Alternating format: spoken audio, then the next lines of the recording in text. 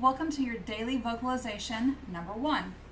We're going to start with some very basic things for singing today, assuming you know absolutely nothing. First of all, we're going to talk about posture, okay? Let's start with a feeling of our shoulders. We do not want to press our shoulders back, and we don't want to be slouching like this, okay? We need to have our shoulders down our back, but not pressed, right? So down. You can take your shoulder blades in the back and imagine they're angel wings, and you're just pulling them down while lifting the chest bone, okay? That's going to give us the most open space in our abdomen so that when we breathe, we can fill that space down there, okay? So let's practice. Let's all get like this. Let's pretend we're sitting in math class and we're super bored. Okay. Now it's time to sing, okay? So we're going to get up tall, get our spine long, our shoulders down our back, not pressed, but just down, our chest lifted, and take a deep breath. Inhale,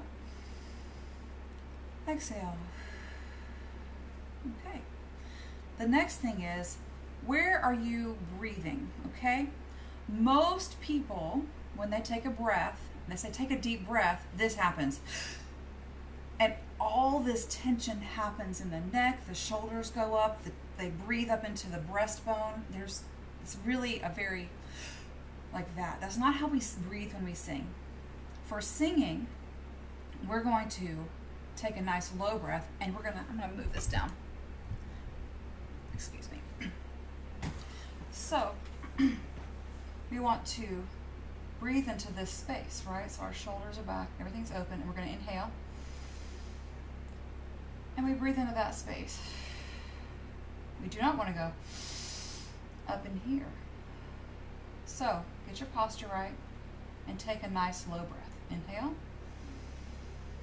And this area should expand.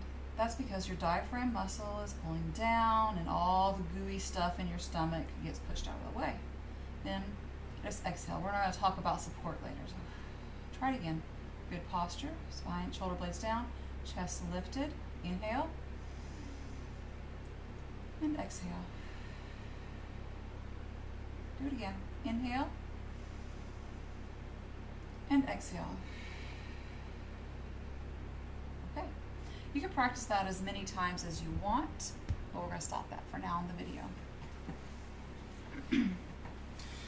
So now that we've talked about breathing, and you know you can practice that all the time, let's work on a lip trill. So get your posture right, get your abdomen open, take a nice low breath, and then you're going to go just like that.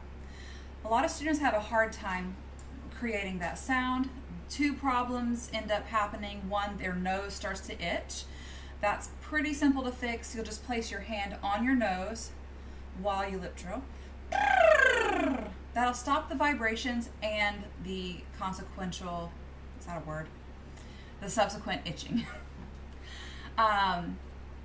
Then the other thing is they just can't make the lips do that. They just are like, I can't make my lips do that. Well, I've never had a student who couldn't eventually do it. I will say, I had one student, it took them 3 years to get a good lip trill going, but once they did, their performances just improved dramatically, right? Because it's all about managing our breath and using it the way we want to express the songs that we're singing.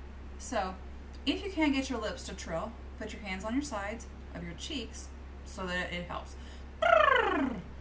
Go ahead and give it a shot now. Okay. It looks silly, it sounds silly, but it's a very effective technique for singers to use when they feel like they just can't get their breath under them or a phrase is just not working. You can sing the phrase on a lip trill and usually it'll fix it just like that. Okay, let's try one more. Get your posture right, shoulder blades down, abdomen open, inhale and lip trill. Ready?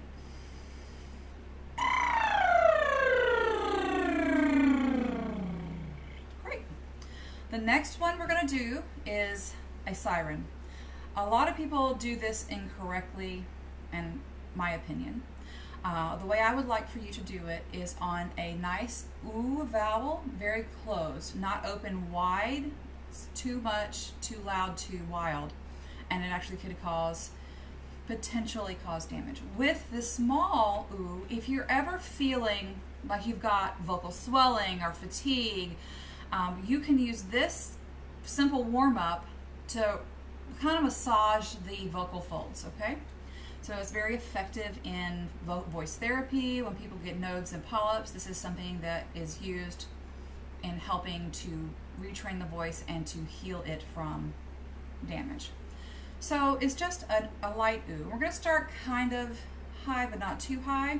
Let's just do a C. I think this is C, I'll just pick a note. My keyboard wasn't on. Just like that, simple, simple. Things that will happen if you have a rough spot in your voice, you might sound like you're yodeling. It could go, ooh. It's usually two, one at the top and one at the bottom. That's okay, it's normal. What you need to do is just slow down your rate of descension and speed up your rate of breath, okay? So let's try it again. You don't have to match my speed, you do what's right for you.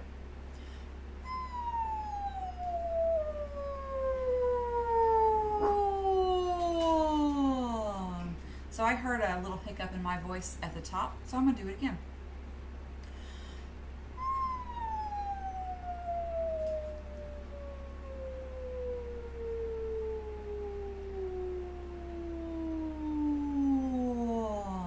There, that was better. So you practice that as many times as you need to till you can smooth it out, okay? And anytime you're feeling tired, just pull this exercise out. It's easy to do, you can do it anywhere. Okay, now also guys, you should be singing as high as I just did. Men have a unique range. They have their before voice and their after voice, okay? When you are an adult, your after voice is really low, but before, when you're young, your voice is way up here. You never actually lose those notes, but you have to exercise them to keep them.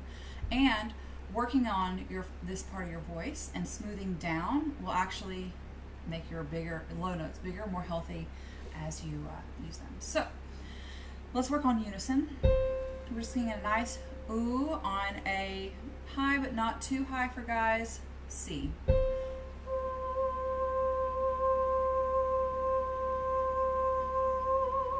Everybody should match that pitch. It should be light and it should be just like that. And it should not sound like this or this. It should be only one note. Because an octave, although it's a C still, it's not C5, it's C4. And you need to sing C5. So let's do it again.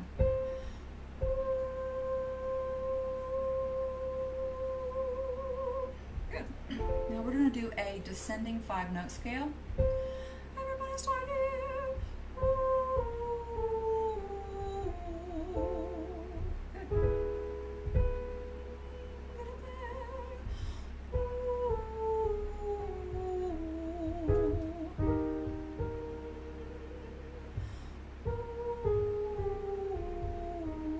This is the low notes for me, because I'm a soprano. They're starting to get to where my voice wants to shift. I have to work hard to keep them light.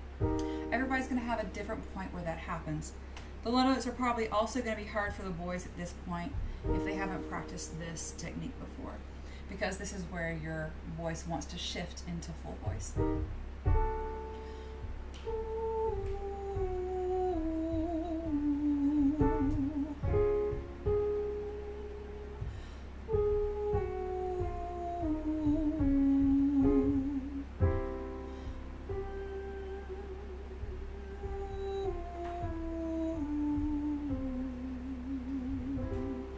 All for today.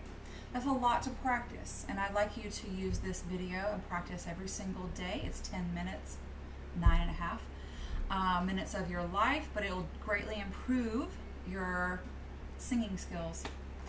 So that's all for today, and I'll send you another one in a week.